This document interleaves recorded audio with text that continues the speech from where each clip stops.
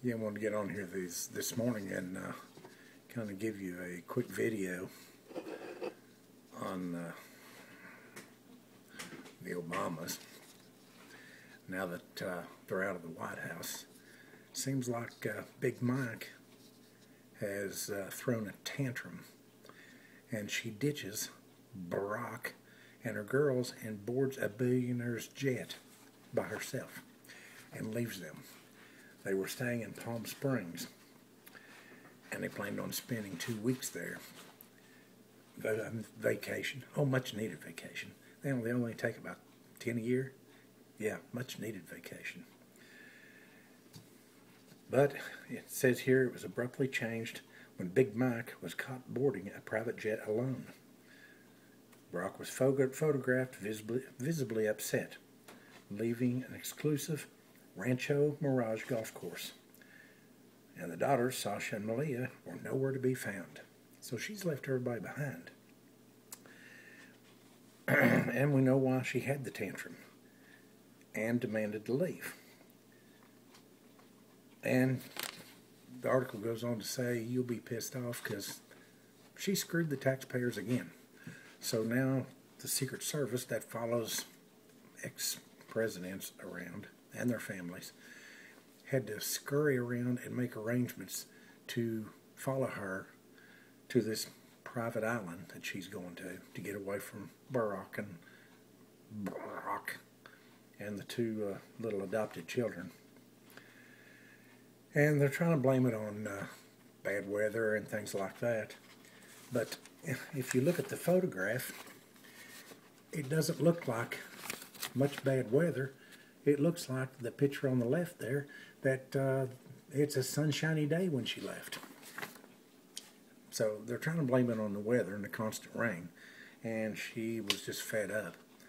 Well, she's fed up because the taxpayers aren't letting her spend millions of dollars on lavish clothes and vacations and jet setting around the world. And the only friends she has left is the very few that, kind of are clutching on. And it said, Big Mike never did leave the home of Spanish Ambassador James Costas and his partner, Michael Smith, the gay couple the Obamas are friendly with, especially since they live on an exclusive golf course. Since leaving the White House, the Obamas seem to be reduced to a charity of friends. And Big Mike decided to leave after becoming tired of Palm Springs.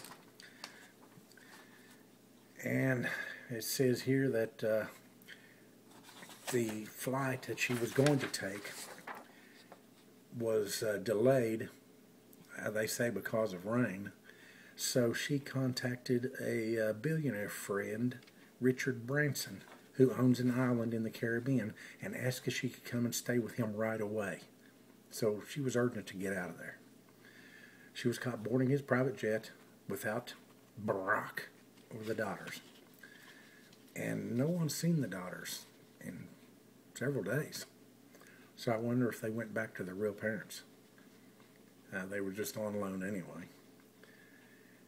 And then it goes into a little bit more detail that it's costing the taxpayers hundreds of thousands of dollars. The Secret Service having to schedule without warning, and other accommodations needed to be made. But anything for spoiled Michael, who looks pissed off at the airport. Then they've got a picture which is not very good. And it says Barrack was seen looking somewhat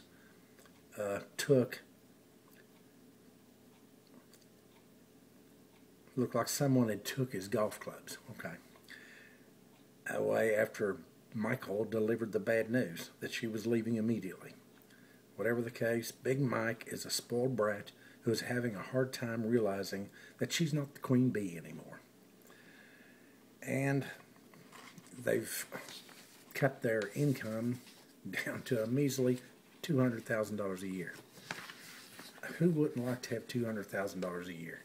I mean, oh my God. Well, I mean, when you come from Kenya, $200,000, you're a millionaire. Yeah, and that's where he's from. Who knows where the heck she's from, because she's got 2 or 3 different Social Security numbers she's used, the same as O'Dumbo himself.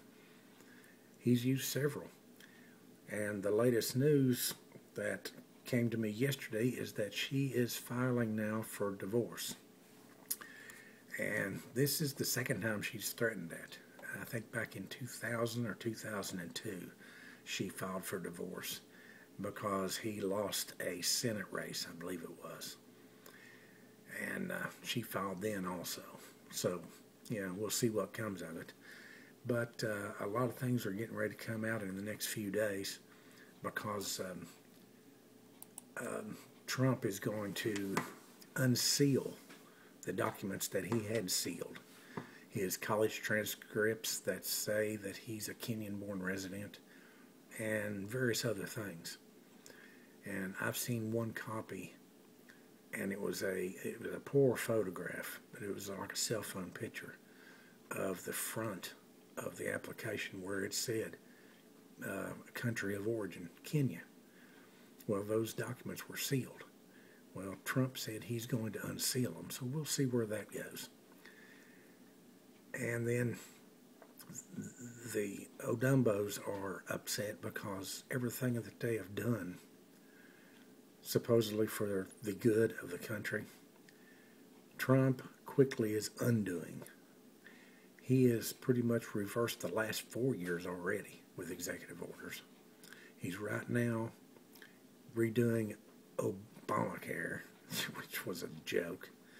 I mean, confiscating people's income tax for not buying Obamacare insurance. A government can't force you to buy. Now, this is, constitutional. A government entity cannot force you to purchase something that you don't want. And why a class action lawsuit wasn't filed by the American people, I'll never know. I mean, this should have been shut down within 2 months of it becoming whatever kind of law he passed. Anyway, I just wanted to get that out there and show you that apparently they've split up and went separate ways. So maybe this little fake marriage arrangement was for the facade of the presidency. And people were fools enough to vote him in, not just once, but twice. So that just kind of shows you what the stupid sheeple of this country will do, because they don't research anything. They believe the Clinton News Network, and they're going out. Thank God for that, because they're a joke. I mean, they want to talk about fake news. CNN is fake news. MSNBC, Fox, which Fox is turning around a little bit, but they're in the toilet too. The New York Slime. I mean, nobody even buys that paper anymore. I mean, how they're even staying in business, who knows? But on one good note, it seems like Hungary has seized all of George Soros's funds, and they're investigating him now. Canada right now is in the process of seizing his accounts and shutting him down, and and investigating him. So maybe old George Soros is getting ready to get a rude awakening. He's the one behind Black Lives Matter. He funded that. He funded the Women's March. He funded the protests for the inauguration. And there's another interesting story. You need to look it up. One of the big fires that was started during the demonstration, the child that set those fires, you might be surprised to find out who it was. Remember Drew Carey? It was his son. That came out yesterday. So his son was in the middle of those protests setting fires, and I guess he's been charged. So wait and see where that comes from.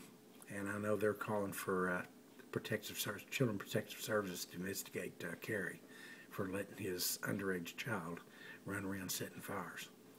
So that's just a little news brief there to kind of get you caught up on what's going on.